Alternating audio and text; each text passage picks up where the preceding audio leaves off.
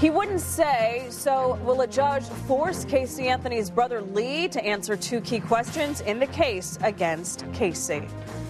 Good evening, I'm Jacqueline London. And I'm Mike Garofalo. They are questions many of us have asked, but Lee Anthony would not answer. But now a motion filed today in court would change that.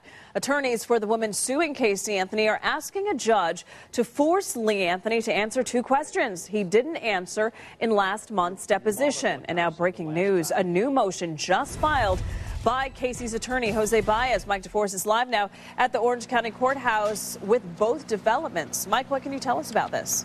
Well, Jackie, the information we're about to share involving Lee Anthony pertains to the civil case. Within just the last 15 minutes, Casey Anthony's attorney, Jose Baez, filed a new motion in the criminal case against her, an emergency motion, and in it, he threatens to sue anyone who is involved with the possible videotaping of Casey and his client, he and Casey meeting at the Orange County Jail, a meeting he says was also monitored by jail personnel. Now, as we've reported in the past, security cameras at the Orange County Jail captured Casey Anthony hyperventilating as she sat outside of the medical unit at the jail, sitting in the waiting room when she learned that her little daughter's body may have been found back in December. We are also learning that a videotape from security cameras also shows Jose Baez and Casey crying together. We don't know if this was in the medical unit or some other part of the jail, but in this new motion just filed 15 minutes ago, Casey Anthony's attorney, Jose Baez, is basically ordering the judge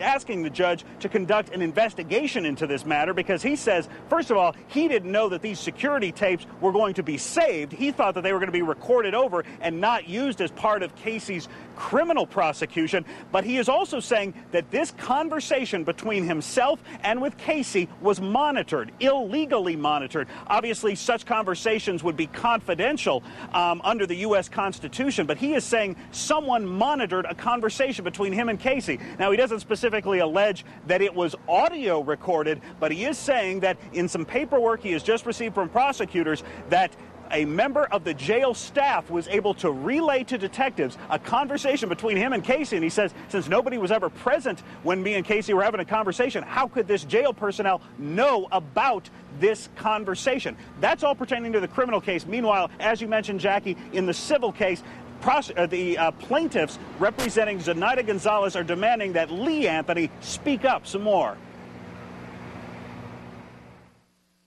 When you're going through these possibilities, and I know I hate to ask it, but I have to, is one of the possibilities that has gone through your mind is that your sister was the one responsible for the disappearance? I'm going to object and certify that question. Are you instructing him not to answer? Yeah, I'm instructing you not to answer that question. On the advice of his attorney, Lee Anthony refused to say whether he thought Casey had either accidentally or intentionally killed her daughter. But attorneys representing Zenaida Gonzalez say there is no legal reason why Lee could not have answered that question during his deposition 2 weeks ago. So now Zenaida's attorneys are asking a judge to force Lee to respond. They believe his answers could be used to show that Zenaida had nothing to do with Kaylee's murder, which is the point of their lawsuit against Casey. Zenaida's attorney also wants Lee to answer a question involving the mysterious identity of Kaylee's dad. Do you know who the father of Kaylee? I do not know with 100%. Certify. You don't have to answer that question. Okay. And for the basis? Basis is it's irrelevant to the defamation suit. Well, the relevance would be, could that person have had something to do with the disappearance? So will Lee Anthony be forced to answer those two questions? Well, ultimately it will be up to the judge in the civil case to decide. Zenaida Gonzalez is seeking more than $15,000 in damages. Reporting live outside the Orange County Courthouse, Mike DeForest, Local 6. And Casey Anthony will be in court tomorrow afternoon as her family tries to block the release of her father's suicide note. George and Cindy Anthony's attorney says the letter has nothing to do with Casey's murder case and yet contains personal information that could embarrass the family. They're hoping a judge will prevent that letter from being made public. The hearing is scheduled for 3:30 tomorrow afternoon. You will be able to watch it live on Local 6 and at Click or Link.